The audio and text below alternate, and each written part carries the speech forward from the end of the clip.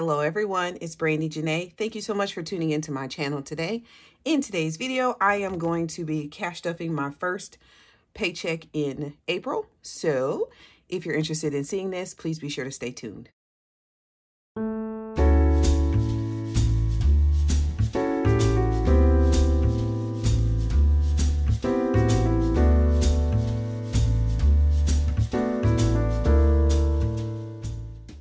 Okie dokie, so I have my wallet ready. My bank bag is ready. Let's see how much money we have today.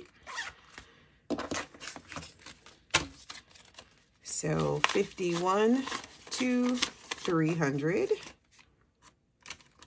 300, 20, 40, 60, 70, 80. Oops. Gotta move you back. 85, 90, 95, so 395, 96, 97, 8, 9, 400, 1, 2, 3, 4, 5, 6, 7, 8, 9, 10, 11, 12. So $412, assuming that I counted that right. Let's get this bank bag out of the way. And we will unstuff before we start stuffing. So nothing left in beauty. I have, woohoo, 20 left in miscellaneous. 13 left in food.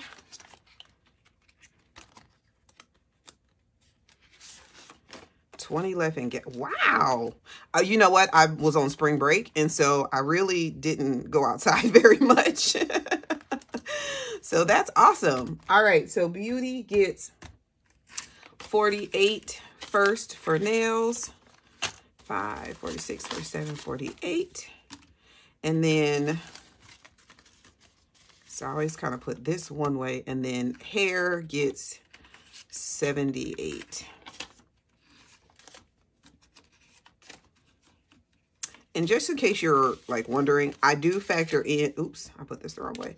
I do factor in the tip amount as well. So this is like, you know, the complete total for nails and hair. All right, miscellaneous gets its normal 50. I think I was just gonna put, no, I'm sorry. Did I have these? I got these out of order. I took one out. Okay, my bad, because that's gonna throw me off. Food. Food gets 60.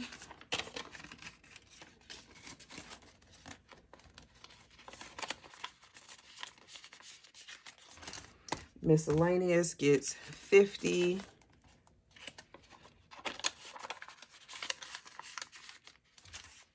Gas gets 60.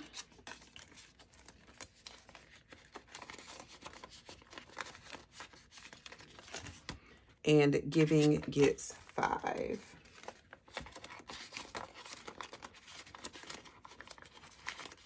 All right. So that is the end of my wallet. Do I have any? I have a couple receipts that I am going to scan in the Fetch app. So if you are not familiar with Fetch, it is an app that you can use to save. You scan your receipts and then you earn points for those receipts to redeem for gift cards to like lots of different places. So I will leave my code on the screen, but that information is always in the description box. And I do have some change, but I, again, forgot to bring my change jar. So I'm just going to put all this extra stuff in there and I'll put it away later. Okay. Sorry, coffee time. Okay, so I am going to put this to the side. Wallet is complete. And then, what do we have left? So I have to do my monthly binder. We are starting in April. So I finished January, February, March. So now we're in April. This challenge is available in my Etsy shop as a digital download. Comment below if this is something that you would like for me to print, like laminated, printed, and shipped. I don't have it listed that way right now, but if there's people out there that would be interested in that, then that is something that I would be willing to do. So we'll do 10, 20. I don't know why I kind of feel like coloring today. 30, 40, and 50. Normally I just cross these off, but for some reason today I'm feeling like a little coloring. It's not the best coloring, but it's a little challenging to be consistent with a Sharpie.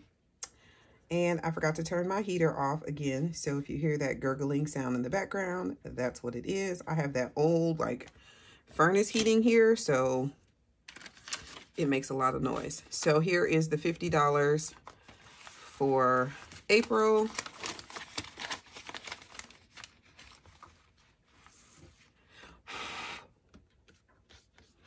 All right. So that's exciting. I'm so excited that I have been able to complete this again. I was able to do it all last year. So I completed, you know, every single one and was able to do the $100 a month. So I'm super excited I'm able to do that again this year. And this binder will go towards debt. So exciting. And then, why do I have extra money?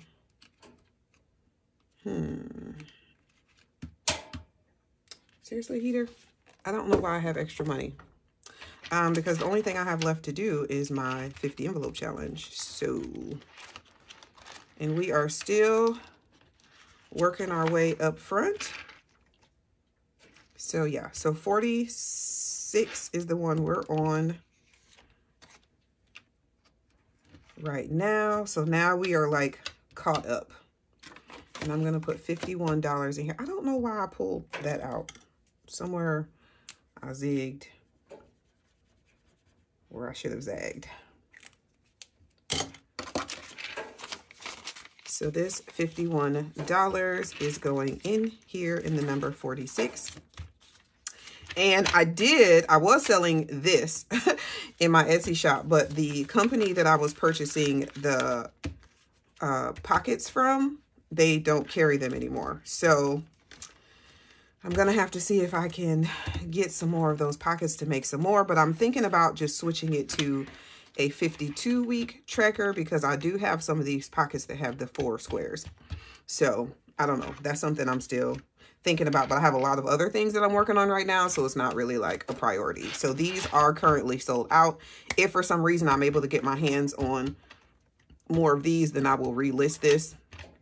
And then if not, then I'll go ahead and just change it to a 52-week challenge situation. So we'll see. I don't know why I have this extra money here. That means it goes somewhere, and I don't know where it goes, and I don't know why it's here. So we are going to figure that out. But I stuffed everything I'm supposed to stuff. So like, I don't know. So this is probably some like, okay, so here's the thing. When I go pull out money, I pull out money from my wallet. I pull out money for my sinking funds envelopes. I pull out money for, you know, my freebie Fridays, mini Mondays, like all the things. I just pull it all out at one time. And then I go to the bank, or no, when I come home, I take it out and I put it where it's supposed to go. So chances are when I was going through and sorting it, I put this here. What is this 10? 1, 2, 3, 4, 5, 6, 7, 8, 9, 10. Okay, I know exactly what this is. So I received a check from so that's going to go in here. Received a check from my health insurance company. Apparently I overpaid $10. So they sent that back. So I just told them to give me the 10 back in ones. That's what that's for. So we're going to put that in there as like money that I'll then transfer over to my savings. Actually, I think I'm going to put it in. Normally I put it in the savings challenges. But I think some of this is going to go in my sinking funds because my sinking funds binder like just because the way the bills fall this time is going to be a little bit less. So some of this will go into my sinking funds binder and some of this will go into my savings challenges binder, but that won't matter to you because you'll just see which money I'm working with. But just know that that's what I'm doing with this extra rollover money. So I cannot believe I had this much rollover. That's insane. I'm excited about that. So anyway, I'm going to stop talking now.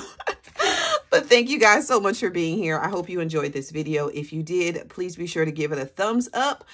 Thumbs up is so amazing for all content creators because it just lets YouTube know that you value the content so that they can continue to spread it. So especially for the smaller channels, if you could always give us a thumbs up, that would be fantastic. Like when I'm watching videos, I literally click thumbs up before I even watch the video. Because again, being kind is free.